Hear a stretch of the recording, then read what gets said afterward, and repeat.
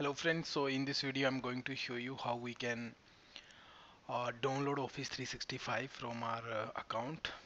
This is only possible if your administrator has allowed this policy.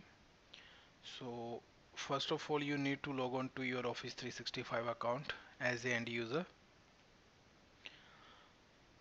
Then click on your account set, my account.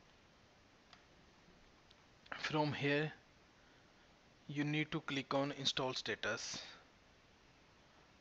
Then you need to install desktop application. From here you can choose a language version. If you have a 64-bit operating system, then you can choose 64-bit, and then you need to click on install. So here you have a option, either you can run it or you can save it. So as I have already installed this application on my desktop, so you can first save it, then after that you need to run this. So when you complete the installation,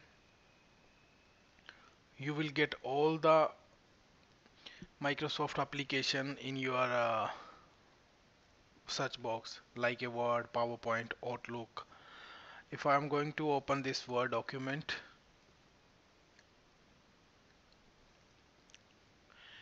and Microsoft doesn't default program viewing, yes.